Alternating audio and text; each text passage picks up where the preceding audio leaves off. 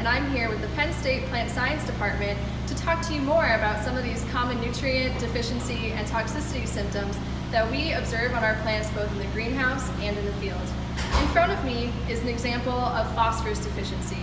So our plant over here is a healthy common bean plant. It's nice and green and just overall pretty happy. This plant over here, however, is experiencing phosphorus deficiency.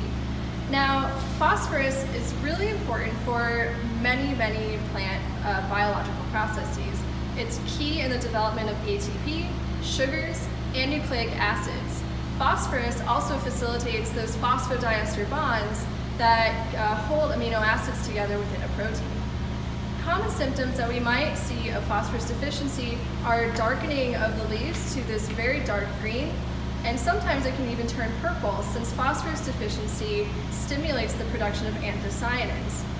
Stunting is also a common symptom of phosphorus deficiency. One of the key signs though of phosphorus deficiency is if we were to look at the root system.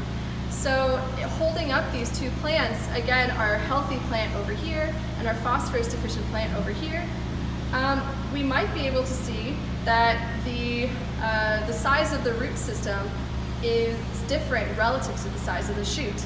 So our healthy plant over here has a normal root to shoot ratio. However, our phosphorus deficient plant has a larger root system compared to, or relative to the size of the shoot. This is because the only way for a plant to acquire phosphorus from its surrounding environment is to increase root production.